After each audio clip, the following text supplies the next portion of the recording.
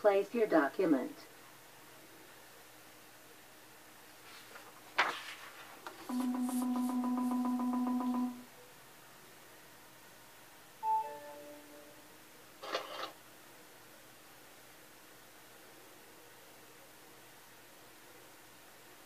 Assembly.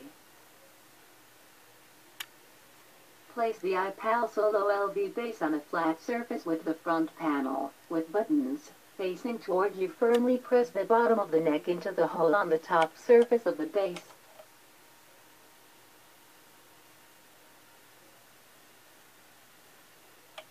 That the camera extends directly over the middle of the base.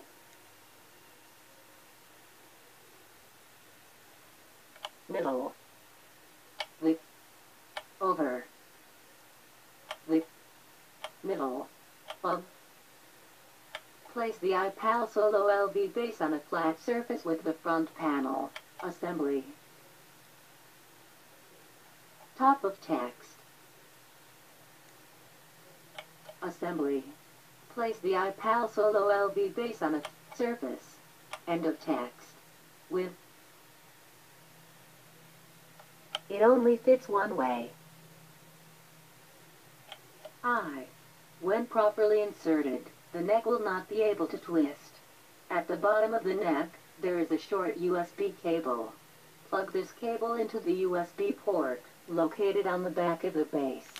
Connect the power supply and power cord. Plug it into the back of the base on the left side. Then plug the other end into a power outlet.